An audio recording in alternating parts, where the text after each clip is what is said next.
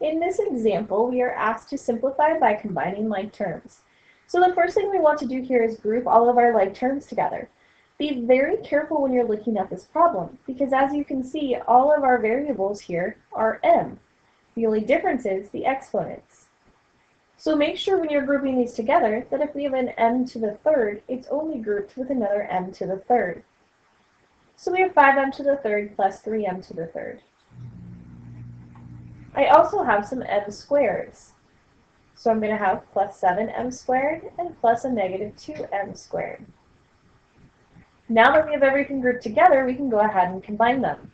So the 5m to the third and 3m to the third will make 8m to the third. And the 7m squared plus negative 2m squared will make positive 5m squared.